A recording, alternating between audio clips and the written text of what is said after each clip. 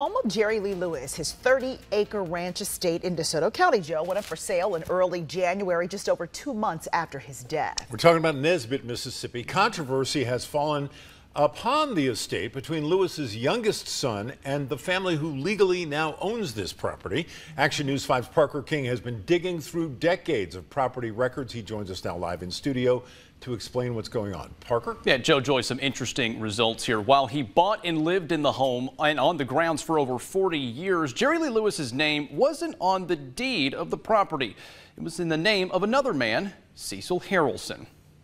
This drama is damaging the legacy. Mary Jean Ferguson is the daughter of Cecil Harrelson, Jerry Lee Lewis's longtime friend from growing up in Louisiana, later his manager and brother-in-law, marrying Lewis's sister, Linda Gale Lewis. He's also the man whose name is on the deed for the Lewis Ranch in Nesbitt, particularly to protect the property from being seized by the IRS. Lewis had a history of run-ins with them for failure to pay taxes. He wanted to protect the ranch, but he also wanted to reward my dad. My dad was loyal to it. Uncle Jerry was like a lifetime tenant that didn't pay rent. So in other words, he could live there until he passed away. Harrelson passed in 2013, passing the ranch to Mary Jean and her two siblings. A third of the property is also owned by the descendants of attorney Carlton Barnes, payment for doing legal work for Harrelson in the 70s.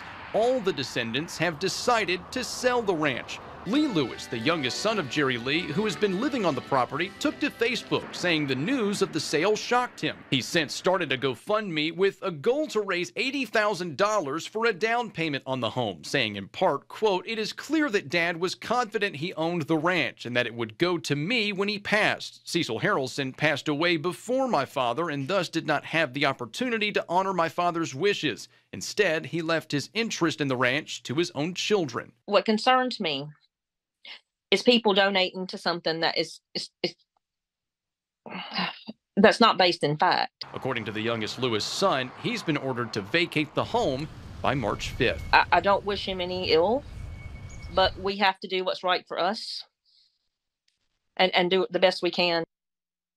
Now, though it's technically up for sale, there's still debate on how to proceed with selling the ranch. If it's a listing, an auction, a private deal, they don't know yet, though Ferguson said they've received multiple offers already. She says it's a unique property and would love for whoever takes over the property to honor the legacy of Jerry Lee Lewis. Live in studio, Parker King, Action News 5.